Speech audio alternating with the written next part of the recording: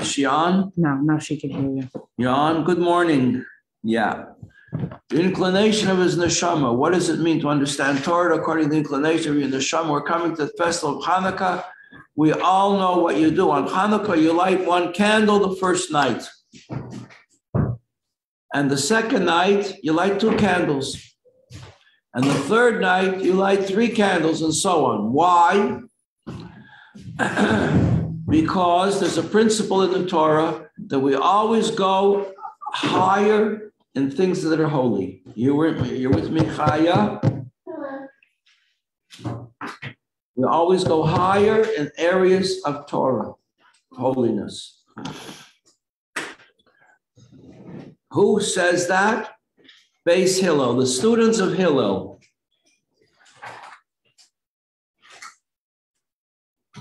Hillel's nature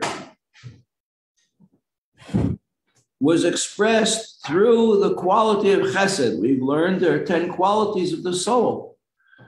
Each person's soul participates in these 10 qualities, just that some are more in one place and some are more in another place. So that one person can be very studious and another person can be very active. He's a doer. One person, you have a Yisachar who sits and learns, he's a scholar, and one person goes out into the business world and makes a fortune and pays all the bills for the yeshiva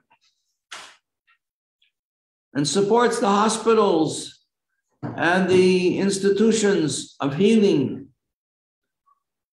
We have a partnership between learning and doing. All this depends on the inclination of the soul. So Beis Hillel and his students, their soul is rooted in, that is to say, it comes out, expresses itself through this quality of chesed, of kindness. And therefore they were very beloved because they were very kindly people, very tolerant and understanding.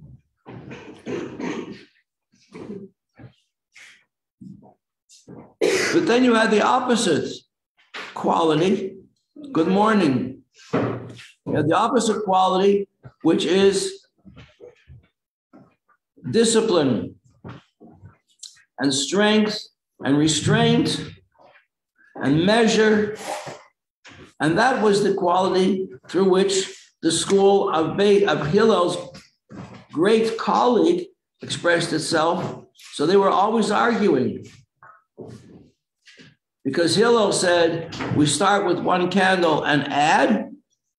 And his colleague, his name was Shammai, said just the opposite. We start Hanukkah, the most exciting night of Hanukkah is the first night. You waited a whole year for Hanukkah to come around. And now you want to light with a big trask, light with 8 candles. And if the whole idea of Hanukkah is creating light and pushing away darkness, we're going to push away the darkness for good. You light all 8 candles. What are you going to do the second night? 1 less, 7 candles. Because now we've already sent away the darkness. We don't need such a great strength to dispel the darkness. 7 candles will do the job. And the next night, even less, 6. What's the idea? How do they justify such a thing? So, well, look at Sukkot. Sukkot, we start on the first night of Sukkot. We bring, 13 bulls as an offering. And the second day of Sukkot, we bring 12. And the third day, we bring 11. Until over the whole period of 7 days, we bring 70. 70 bulls for the 70 nations. Each day, less. So each one has a place. Each one has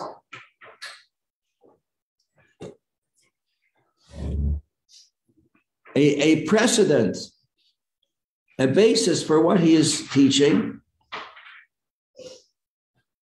But the problem is, what happened at first, the students of Hillel did like Hillel said, one candle a night, adding each night. And the students of Shammai said just the opposite. We start with 8 candles and each night one less. So this was going to lead to confusion in the Jewish people, that both these attitudes are Torah attitudes. They both have a place in the Torah. But which one are we supposed to do? So therefore, how do they decide that? A very important question. There has to be unity amongst the Jewish people. Are you with me? Chana, are you with me? Yes, yes. There has to be unity amongst the Jewish people. We can't have each yeshiva doing differently from the next. So what do? The Torah tells us, go by the majority. So they took a vote. And the majority of people went along with Hillel because he was a very nice person. And everybody liked him. And his approach was an approach of Ahavas Yisrael, loving and respecting and having compassion for others. And the approach of Shammai was very exact and measured, but it wasn't so warm and welcoming. It was very, very clean and pure and just, but it wasn't welcoming. So the majority didn't go with him. So they decided according to the majority that the halacha for everybody should be according to Beis Hillel, and even the people who were followers of Shammai had to do what Hillel said. And there was sholem amongst the Jewish people, and families from the Shammai side made chasanas with families from the Hillel side, and vice versa, and there was sholem. The second way it was decided was in a heavenly manner. There was a voice that came out, was perceived by the prophets of the generation, and there were a lot of prophets at that time. There was a heavenly voice that proclaimed, Hillel and Shammai are both teaching the truth of the Torah, but the halacha has to be like Beis Hillel. So that's what it means if we learn Torah according to our capacity and the inclination of our soul. You see, there's both these expressions in chapter 4. And if we learn it that way, and we teach it that way, and we live it that way, then the whole of our being is wrapped up in the image of Hashem, which is in the Torah, and the positive commandments and the negative commandments. Then we learned that love of Hashem and love of Torah is the root and source of all the positive commandments, because by doing a positive commandment, we are emulating Hashem. We are making ourselves to be like Hashem. That is how we cling to Hashem. That is how we cleave to Hashem, how we embrace Hashem. We embrace Hashem by doing his commandments. And the negative commandments we learned are the source of all the negative, fear of Hashem is the source of all the negative commandments. Because 2 reasons. Number one, we don't want to be punished. We don't want to shake the system. Because if you try and cheat the system will pay you back. The Torah system, you can't fool around with the Torah system. When you step outside of the guidelines of the Torah, you get into all kinds of trouble, and you make trouble for others. And the second reason that fear of Hashem is the source of all the negative commandments is because a person, when he's aware of the greatness of Hashem, feels very humble and ashamed. How could I be so ungrateful? How could I be so foolish?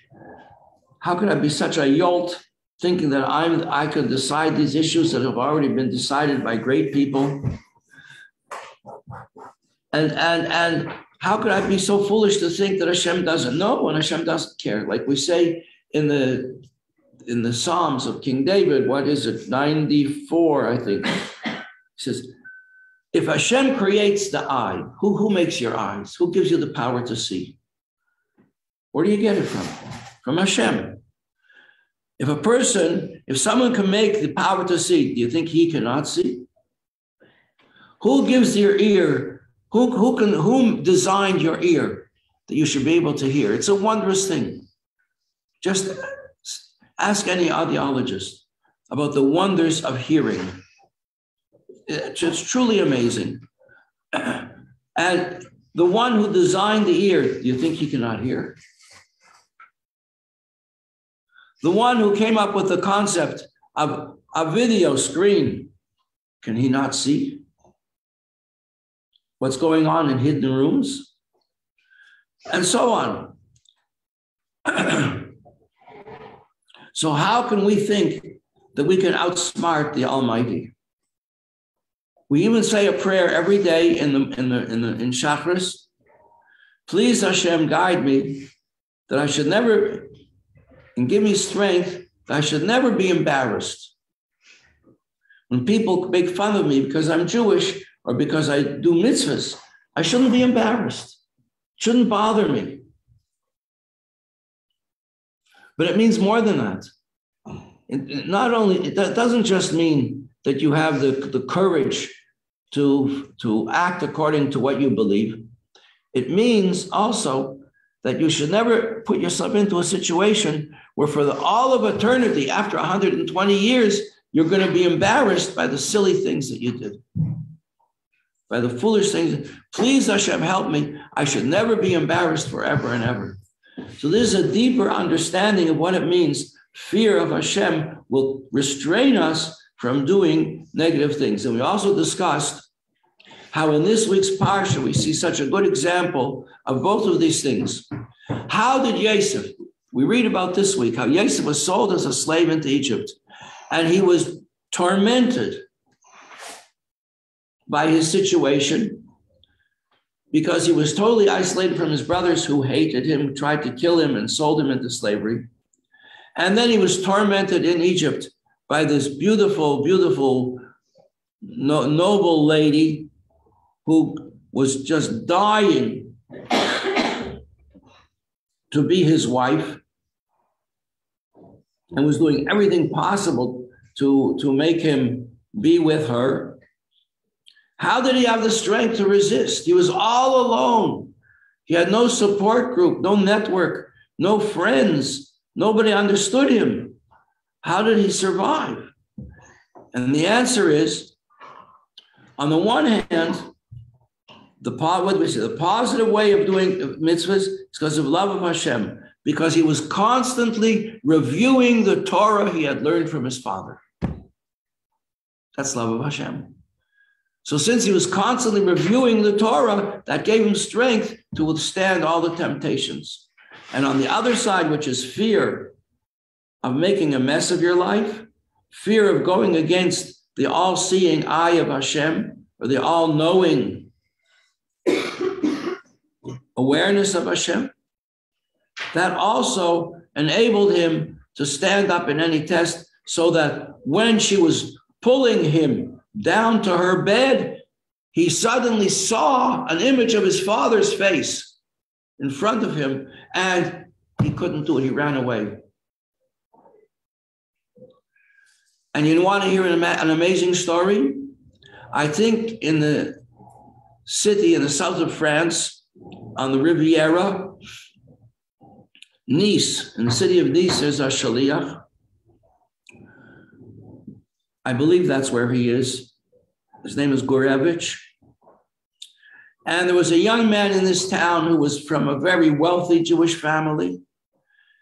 And he was a kind of a socialite. You know, he had a lot of money and a fancy car, and he did all kinds of, he was a really cool guy. And he started dating a non-Jewish girl from a very wealthy, prestigious family. And they fell in love, and they're going to get married. And nobody could talk him out of it. Even though it was a traditional Jewish family, they didn't approve of intermarriage, but nobody could talk him out of this. And the shliach also couldn't talk him out of it. And he said, you know what? The only thing I can suggest, I've given you all the reasons why not to do this, and it doesn't seem to affect you. Let's go to the Rebbe, and that'll be it. And he said, okay. And he had a lot of money, so I'm sure he paid for the tickets. And they came to the Rebbe, and on a Sunday they went by, and he or the shliach told the Rebbe that he's going to get married in another week or two to this girl. And the Rebbe gave him $1. I don't know what the Rebbe said. There are different stories like this in which the Rebbe did say other things. I don't know what he said in this particular case.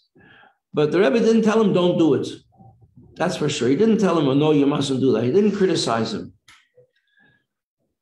And he went back, and it came the day of the wedding, and there were two parts to the wedding. There was the religious part and the civil part. So the civil part came first. There was a whole procession in the main street of the city, and they went to the city hall, and the mayor presided over them. And after that, they were going to go to church, and they were going to do whatever they do in church and get married in church. So they come before the judge, and it's very happy. Everybody's in a celebrating mood. And the judge says to the young man, do you take this young lady to be your lawfully wedded wife? Like I said it in French. And he doesn't answer. So the judge does a double take. And he says, maybe you didn't hear me. I asked, do you take this young lady, this beautiful young lady, to be your lawfully wedded wife? He doesn't answer. Now everybody's starting to get nervous. What's going on? And the judge asks a third time, do you take this young lady to be your lawfully wedded wife? And he says, no, no, no, no. And the brothers of the bride jump on him and start beating him up. And he manages to get himself free, and he runs away and disappears, and nobody knows where he went. Jumps into his Porsche and drives off. Nobody knows where he went. And nobody hears from him for another 10 years. They would kill him. I mean, to humiliate a girl like this on her wedding day,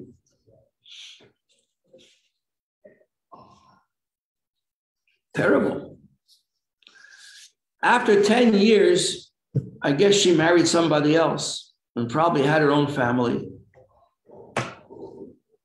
And he comes back to the community like an Orthodox person with a beard and tzitzis.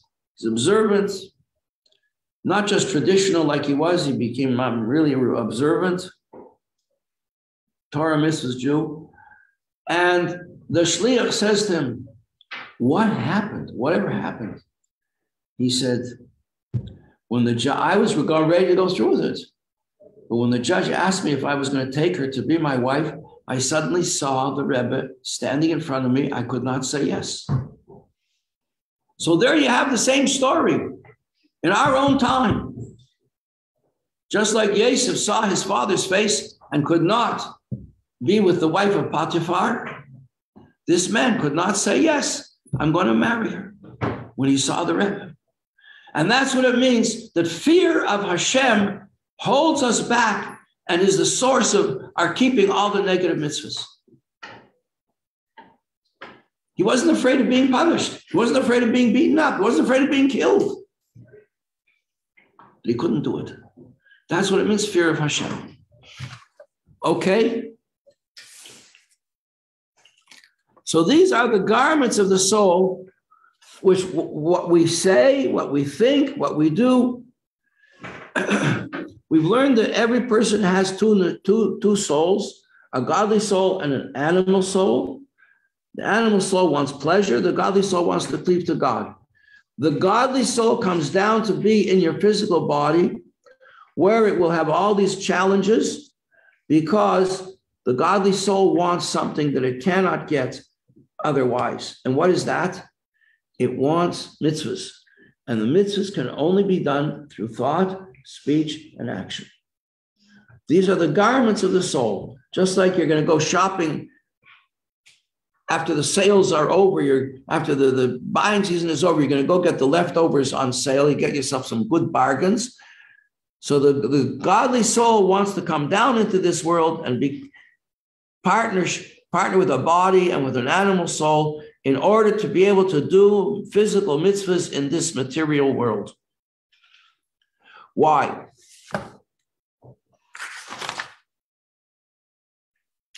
Bottom of page 81. Does everybody have the place?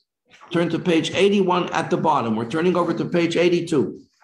These three garments from the Torah and mitzvahs, even though they're only called garments of the nefesh, of the soul, so which is higher?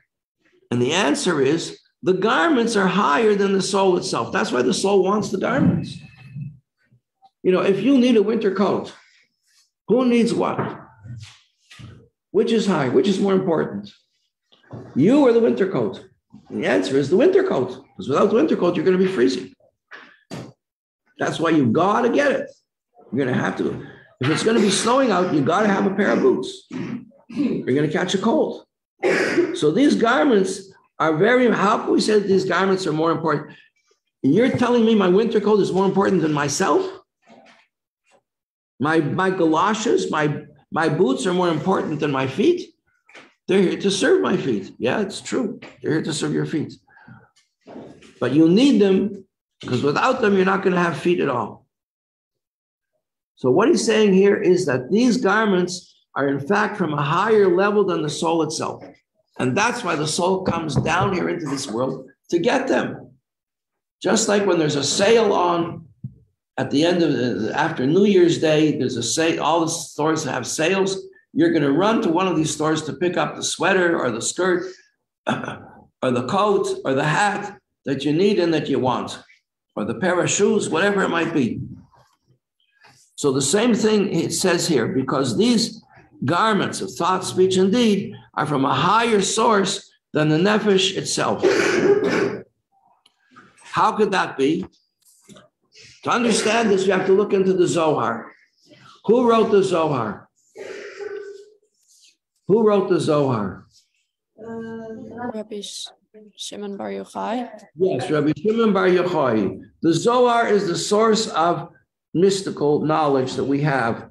What is mystical knowledge? It's knowledge about things that are not obviously apparent to the eye. Like the inner life in you is your soul, and there's an inner life in the Torah. And Rabbi Shimon Bar Yochai revealed this inner life in the Torah, or the soul of the Torah.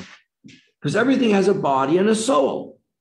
The Torah also has a body and a soul. The body of the Torah is it's in 5 books, and it's written in a scroll on white parchment with black ink. And it's got so and so many letters, and each letter is made perfectly. That's the body of the Torah. All the laws of the Torah. That's the body of the Torah. All the laws and the holidays. What's the soul of the Torah? The soul of the Torah isn't the parchment and the letters. The soul of the Torah is Hashem. Hashem himself is in all these things. Where do we find it? In the Zohar. That's what the Zohar talks about.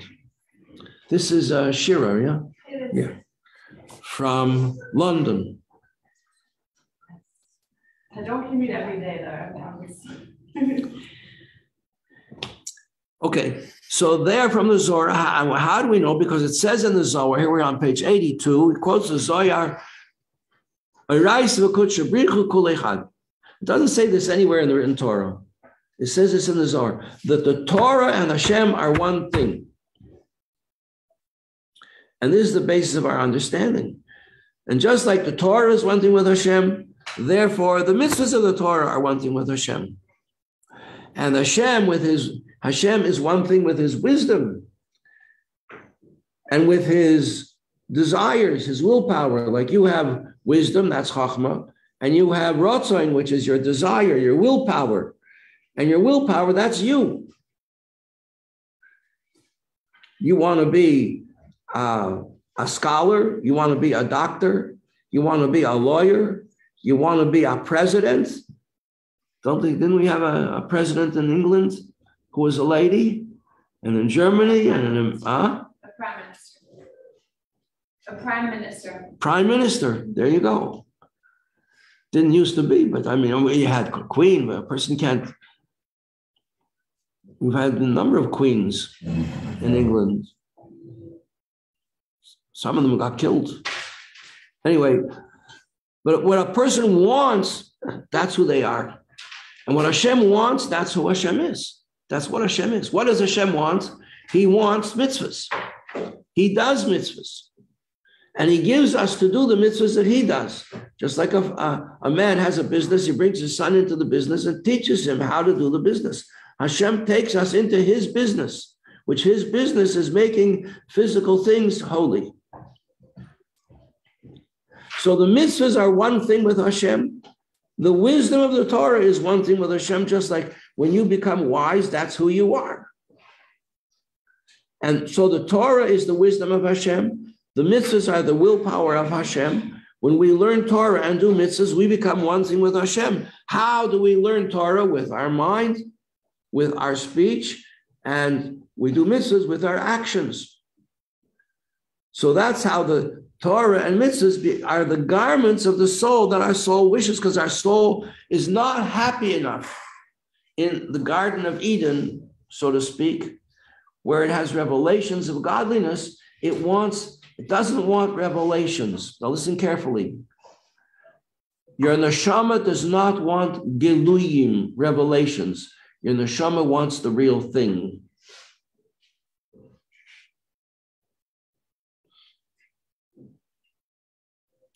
You go into some of the department stores, the fancy department stores in Manhattan. As you walk in the front door, you're greeted with a wonderful fragrance. They make it very. They have perfumes and things to make it very welcoming. But that's not what you came for. That's just a fragrance. You want you want whatever you want. Either you want the perfume itself, or you want the garment, or the overcoat, or the boots, or whatever it is you're there to get. You're not there for the fragrance. So what the neshama has in Gan Eden is a godly fragrance, but it doesn't want just the fragrance. It wants the real thing, and the real thing is where Hashem is. Where is Hashem? Hashem is in the wisdom of the Torah, and Hashem is in the mitzvahs of the Torah. Page 82, third Hebrew lines. This means that since Torah is the wisdom of Hashem and the will of Hashem, and he is the Holy One, blessed be he. It is one thing. That means the Torah and mitzvahs are one thing with his glory and his essence. His essence, not fragrance, but his essence is in the Torah and the mitzvahs. And when we say he, what do you mean by he? So now the Alter Rebbe goes to a little bit lower level to make it something we can deal with and understand. And he says the thing about when we say that Hashem is one thing with the Torah and mitzvahs, what do we mean? What is Hashem? Look at the fourth Hebrew lines on page 82. Kihu hayadeya. Hashem is the one who knows everything. V'hu hamada, and he is the knowledge. V'chuli, and it says etc. He doesn't finish the phrase. What's the rest of the phrase? He is the one who knows. He is the knowledge. He is the thing known. And he said in an earlier chapter, we covered this, and this is not possible for us to comprehend what that means. We cannot know what it means. He is the knowledge, the knower, and the thing known. What does it mean? We can't know that, because if we know something, so we can have knowledge, and then we can be the knower, but we're not the thing itself that we know.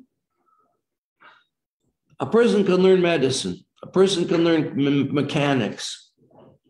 He can know mechanics. He can know how to fix a car, but he's not an engine. He could design the engine, but he's not the engine. He can know how the engine works, but he's not the engine. We say about Hashem, he is the knowledge, he is the knower, he is the thing known. And this is how it always was. So that when we say Hashem knows something, it's not something that he acquires. Whereas we are born with no knowledge. We have certain inherited knowledge, like a bird knows how to migrate. A squirrel knows how to climb a tree. No one has to teach it.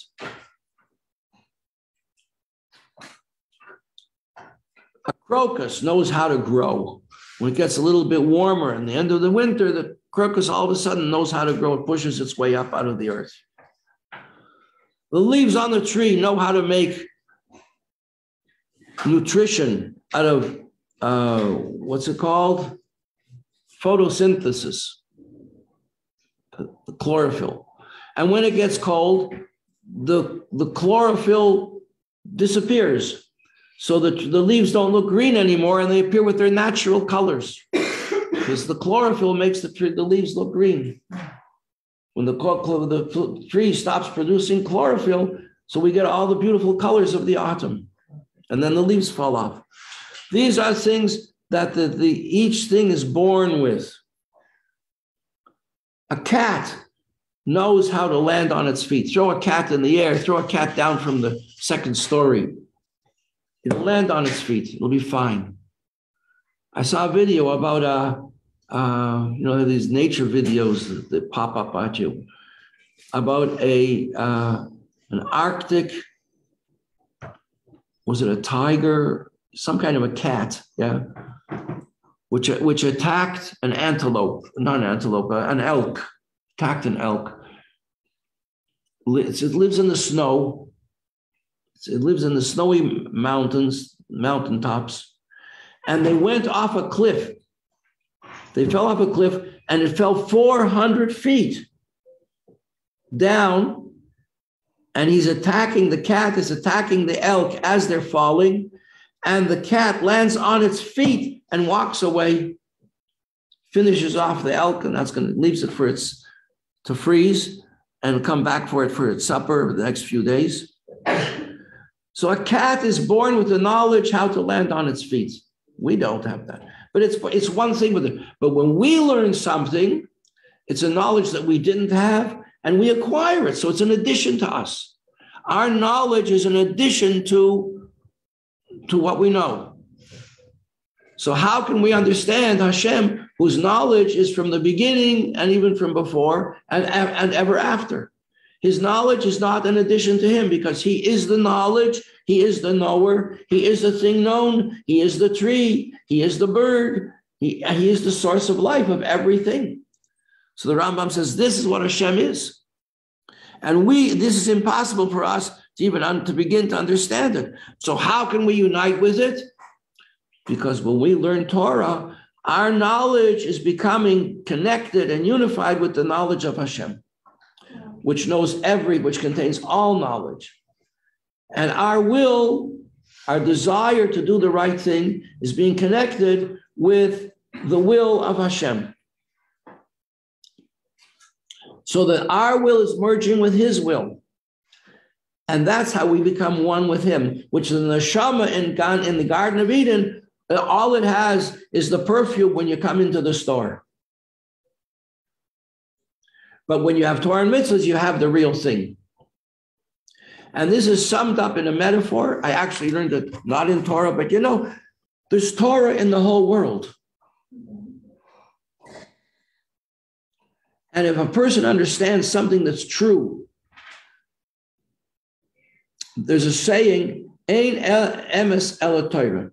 Anything that's true is Torah. So when there are common sayings of the ordinary people, and it says in the Talmud, the common sayings of the ordinary people are also Torah because they're true. I'll give you an example. Here's a famous saying from the English people. Shira, can you finish this saying? A stitch in time saves 9. A stitch in time saves 9. You have a rip, sew it up quick. You won't have to make 9 stitches later. A stitch in time saves 9. Don't push things off. Don't procrastinate. If you procrastinate, you're going to have more work, not less. A stitch in time saves 9. The wise person acts quickly. Everybody knows that's true. And therefore, it's part of Torah. So there are things that we learn from the world that are also Torah. And this idea that I'm trying to communicate with you, to teach you now, is an idea that I learned from a poet, which is that you have three things in the world of dance. Anybody here a dancer? Likes to dance? There are three things, Mrs. Yaffe. There's a dancer. What does a dancer do? A dancer does a dance. Is the dancer the dance? Are they two different things? Who created the dance? He's called a choreographer, right? Three different things. Now you go to the dance company and you watch a dancer doing the dance. What are you watching? You're watching the dancer?